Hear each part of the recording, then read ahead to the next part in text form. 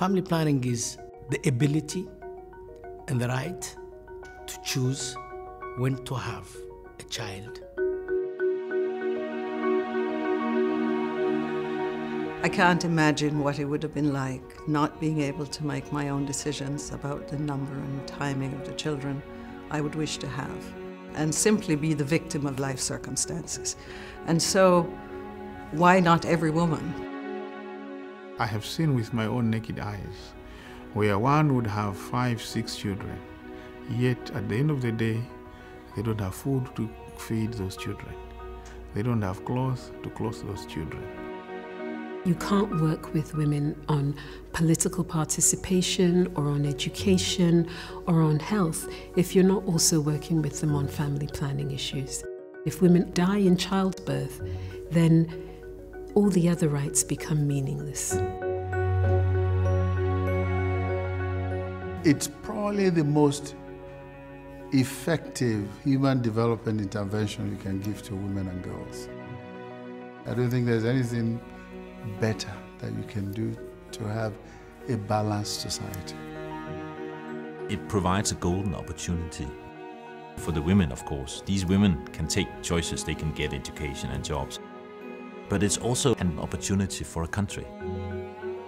It's one of those core interventions that helps countries move from poverty to prosperity.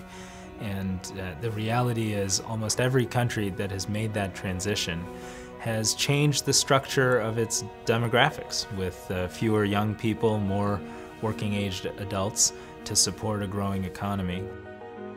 It's not often that such a critical issue becomes elevated on the global agenda.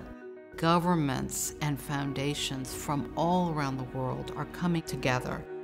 Today we have before us a unique opportunity to transform the lives of millions of women and men. Family planning strategies, we believe, must be country-led and based on social acceptance, cultural appropriateness, and felt needs of the people. Women should be able to decide freely and for themselves whether, when, and how many children to have.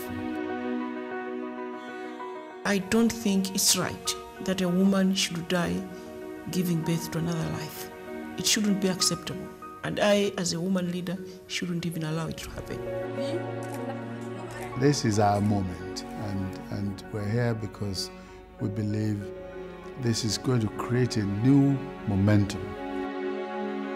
We've put it for the first time in the budget, and we hope to increase it on an annual basis to make sure that everybody who wants family planning commodity can have them. Women are what will make this work, and that when women have that role, men and families and communities will also prosper.